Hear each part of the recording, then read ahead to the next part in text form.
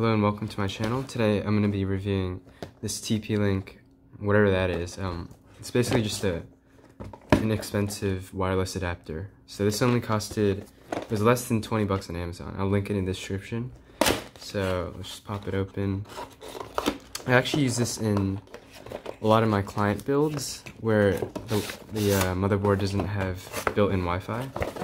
So let's check it out. We don't need this, we just get it from the website. This is just the drivers, whatever info. So for the actual card itself,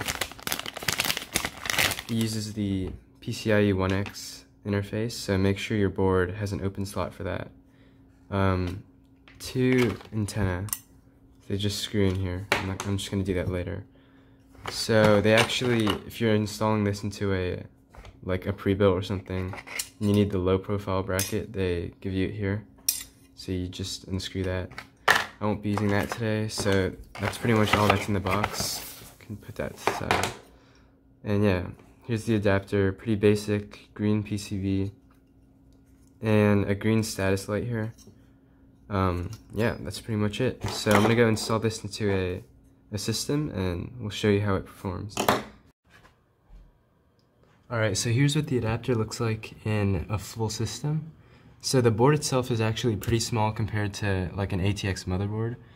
So even though it's pretty ugly, it shouldn't be too noticeable if you're building in a decent sized system. Alright, so for the speed test, I'm going to be comparing it to the PC connected with Ethernet and just the Wi-Fi adapter. So with Ethernet we're getting pretty fast speeds, 275 down, 320 up with 6 milliseconds of latency. And tested with the Wi-Fi adapter, 85 down, 83 up, with 10 milliseconds of latency. So even though this may seem like a big downgrade, obviously you're testing against something with no restrictions at all. This is like the maximum speed I can get. So getting around half that or a third of that is not too bad, especially for a sub $20 adapter. Alright, so that's going to conclude my review for this budget TP-Link Wi-Fi adapter. So I actually am going to recommend this, especially for people on either a tight budget or other people like me who are building for other people. Since this is a really cheap Wi-Fi adapter, it's really reliable. I've bought this a couple times before.